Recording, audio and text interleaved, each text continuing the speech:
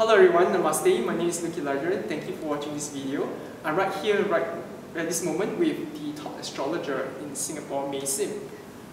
This is actually May's second video with me, right? If you would like to watch the first video, do subscribe to my channel and search right in the beginning. Okay, thank you May for being with us again. Thank you for interviewing me, Luke. Astronomy is actually the study of how the properties, positions and motions of celestial objects in our universe. And whereas astrologers like May, they're actually studying how these movements and properties of these celestial objects affect everyday life here on Earth. Is that right, May? Yes, that's right. So we basically, astrologers interpret the meaning of the placements of planets. So yeah, that would be right. Okay. May, could you tell us a little bit about your background and history? How long have you been an astrologer? This is my 12th year practicing, so I started in 2004. Oh, 12 years is a very long time. Yeah, so like most people, I started as a hobbyist, and yes. then it got serious very quickly. So I actually pursued formal education in astrology, so I will graduate from the International Academy of Astrology in August this year. And from my knowledge, I will be the first Asian to graduate. That's awesome, congratulations on that. Right, yes. There's a reason why she's a top astrologer in Singapore, because of her passion. She's been doing this for so long, and not only do you study, it's probably a lifelong learning because it's very complex and complicated, but not only you study, you also teach others. You actually conduct classes on astrology. Right. What do you tell to people who think that astrology is nonsense, it's superstitious, but yet on the other hand, there are actually people who just swear by it, right? And they are reading their horoscopes every day. So what's your take on this? Well, that's quite simple because astrology got popularized because then you get to read horoscopes in magazines, newspapers, or sometimes you get astrologers on videos. Yeah, the only thing is that such bite-sized horoscopes are usually based on your sun sign, so you would know if you're an Aries or a Scorpio. So most people know their sun signs. So, but you would realize that it doesn't make sense that the whole human population would be divided into just 12 categories, and that's why most intelligent people say, "I don't think this works," right? But what happens is that if you look at the solar system, it's not just the Earth that's going around the Sun, you've got all these other planets going around the Sun as well. So we also look at the placements of all the other planets, and that's why a birth chart is unique to every individual. Yes, it makes sense, and it makes logical sense that way, because we're actually a composite of all the planetary alignments at the time of our birth. Right? So it's not just your sun signs, you're also a mixture and combination of your moon sign, your ascendant sign, your midheaven sign, Venus and Mars sign.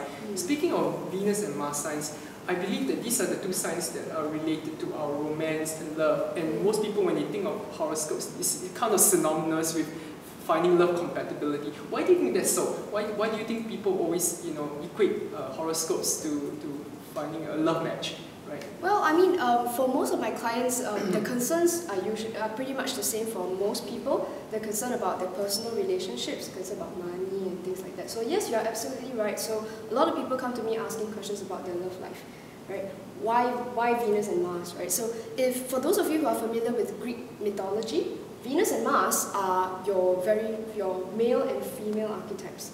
Right? So everybody has these in their charts. Everybody has a Mars and everyone has a Venus. So for a man, a Mars tells you what I should be like so that I'm like a man, right? And Venus to him is what a woman should be like. And therefore Venus describes the kind of woman that he's attracted to. He thinks she's awesome, right? So for a woman it's the opposite. So Venus basically, what sign her Venus is in tells her this is what you should be like as a woman because that makes you attractive, right? And Mars tells you what she's attracted to. It's the kind of man that she thinks is, macho and manly. Ah, right? Fascinating.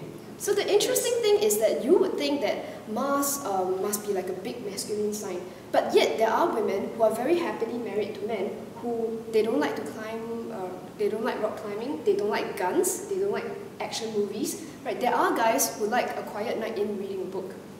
Right? Or maybe they like cooking, or maybe they really enjoy being with their kids, right? Yeah. So plenty of women are very happily married to men who aren't your typical masculine archetype, right? So this is the reason why every woman is unique in what she feels is the kind of man, the male partner she wants in her life, and vice versa, of course.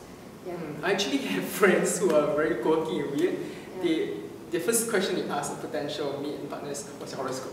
But again, that's only based on your sun sign, so it's not always accurate, right? What would you say to someone who they think, you know, okay, our sun signs are not compatible, and then okay, that's it, we're doomed. We can't be together. We can't be lovers. What do you tell people like that? Well, I mean, if non-compatibility is based on the sun sign, then my answer would be you have to look beyond the sun signs, because we are not just, you know, our sun sign. But having said that, I do have couples coming in for consultations, and I would say that there is never ever a perfect chart, right? Contrary to popular belief, you know, there could be someone who's right for you, but someone who's right need not be perfect. So there's a difference between someone being perfect for you and someone who's perfect, right? Yes. So what I would say is that sometimes the right relationship is the one in which you grow. You right? get to evolve. You evolve, yes. right? So you adopt the challenges into your life, and you know you see the challenges as blessings actually. And because you see, when partners don't agree on something, and that's when you have to defend your beliefs, right? And in doing so, you get to know yourself all that much better. Yes, you get better awareness of yourself. It's true, in a sense, yes. That's right. Yeah.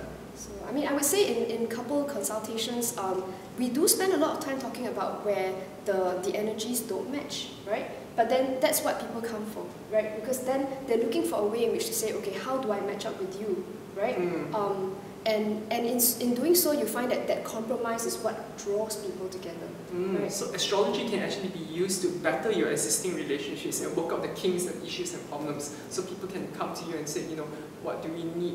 How do we remedy these are our signs? And you know, there's a clash. How can we smoothen things out, right? But astrology can also obviously be used to, you know, allow you to seek a better potential, a better fit for you before you even start a relationship. Yes, of course, because nobody wants to grow all the time in their relationships. It gets very tiring if you're fighting all the time, having to defend yourself. So for every relationship to work, we're going to need a lot of compatible elements as well. So that helps when people are, for example, they're both very mental people, right? They like word games, you know, they like long conversations, and they don't get too emotional. Both parties don't get too emotional about things, for example, right? So if you have one very emotional person and one not emotional person, that becomes a problem. But when both are not so emotional, they prefer to discuss things, that's perfectly fine. So that's how, and you also find that compatible elements mean people have similar interests, right? They both like to cook, or they both love to travel. So that goes a long way to getting people to get along with each other. You know, based on your perspective, right, what you say, people who are more similar, like birds of a feather flock together, and if they're more similar, they get more opportunities and more possibilities for the relationship to grow and develop in a harmonious and peaceful manner? Or do the other saying, opposites attract, right? Which one I'm going to be a chicken here and say that you're going to need a balance of both compatible and incompatible elements at the same time. For the simple reason that someone who's very similar to you, the truth is, okay, if we look at this from a psychological standpoint, many of us, we haven't accepted ourselves 100%. And when you find somebody who is very, very similar to you, you're forced to confront the parts of yourself that you don't quite like, right? So when people are too similar, you find that getting along, surprisingly, is not so easy. It's actually easier when somebody is different from the opposite of you.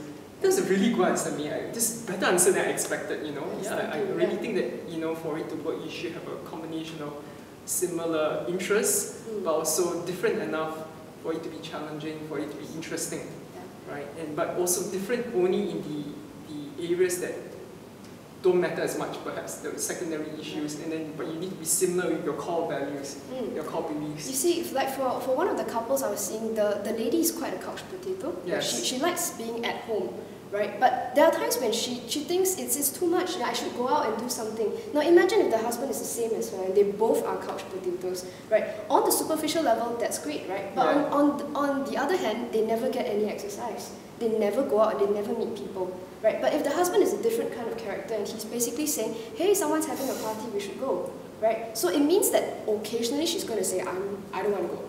Occasionally she's going to say, okay, fine, let's go. You know? So then it encourages her to get out of the house. Exactly. So it's a win-win situation in that sense, right? That's right. Yeah, you know, that's very interesting. Thank you for sharing that example. No It was a problem, good example. Yeah. May, could you tell us a little bit about some of the upcoming courses, events, and workshops that you're holding?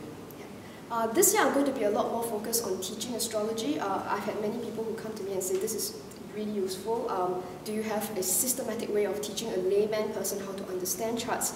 This is exactly what I'm doing nowadays. So the course is an intense 2-day course, and I'm even glad to say that we are offering installment plans right now. So it's going to be very easy for people to take up the course, and what's more, I'm offering a free lifetime recourse. So once you sign up for the course, because there's so much to learn, no one learns it in 2 days. So many of my students have asked, like, May, can I come back? Can I come back and do the course again? Right, you can do so, and it's absolutely free. I'm not charging for recourses. This is a very generous offer. No, where can the audience go to sign up or find out more? Oh yes, please visit my website. So that's my URL, so that's www.selfastrology.com, right? Or you can always email me at may@selfastrology.com. Right, thank you very much, May. Thank you so much, for your sharing. Yes. And that was very enlightening and very interesting. We hope to have you again in the future video to speak about a different segment or facet of astrology. Thank you, I really appreciate this. Okay. Thank you guys for watching this video. Please subscribe to my channel and stay tuned for more interesting videos. Thank you.